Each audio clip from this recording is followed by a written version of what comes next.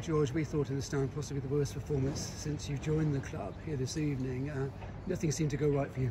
No, it definitely was. I think our worst performance. I think we set ourselves up plenty of times to get some points, and we just failed at the last hurdle with the execution.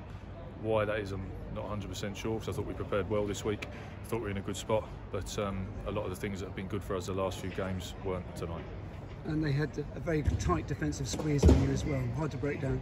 Yeah, absolutely. Yeah, I think we effectively just put all the pressure on ourselves. I thought Quins just played a simple, disciplined game and stuck to it, and kept giving us the ball back effectively, and we kept giving it back to them, but in better positions, and they took control of the game. Would it be fair to say they didn't have to create any of their own points, really?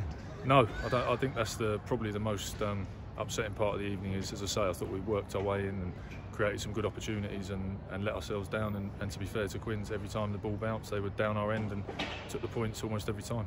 And even after that revival at the start of the second half, you seemed to lose a bit of shape. People didn't seem to know what the game plan was. There didn't seem any clear direction.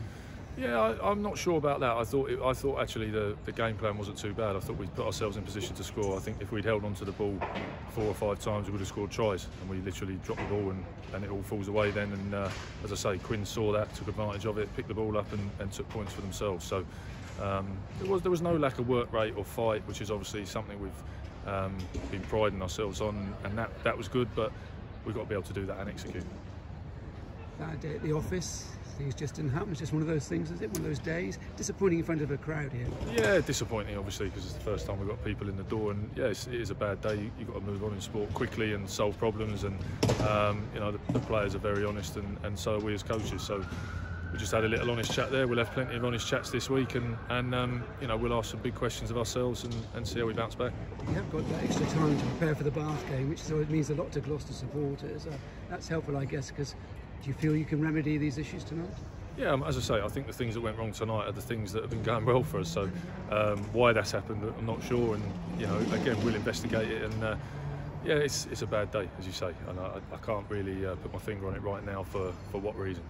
Feel you're still with a sniff of qualifying for the champions? Oh yeah, we're still in the fight there, definitely. I think tonight was a big game for pushing us on for that, but that's the nature of the game. You have a bad day, and it's so competitive in this league that it slips you right back down.